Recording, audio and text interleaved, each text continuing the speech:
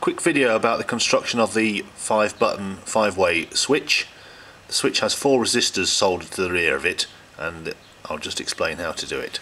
Right, this is the orientation of the switch as you should mount it in the car. Now if I rotate it towards me, you can see the orientation of the pins. You'll see on the left hand side the pins are slightly wider apart than they are on the right hand side, and that's the correct way for the switch to be oriented.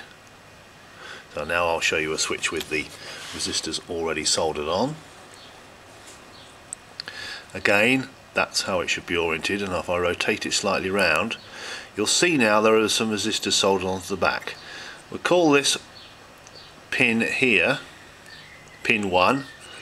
Now if we're looking at pin 1, you'll see there's a resistor between pin 1 and pin 2, a resistor between pin 2 and pin 4, which we'll call this one here, a resistor between pin 4 and pin 5, and a resistor between pin 5 and pin 6, which is this one here. Now just 1K micro resistors. Now the connections to the switch, there's 3 wires. The bottom one here is the positive feed, the top one here is the negative feed, and the one with no resistors connected to it is the signal.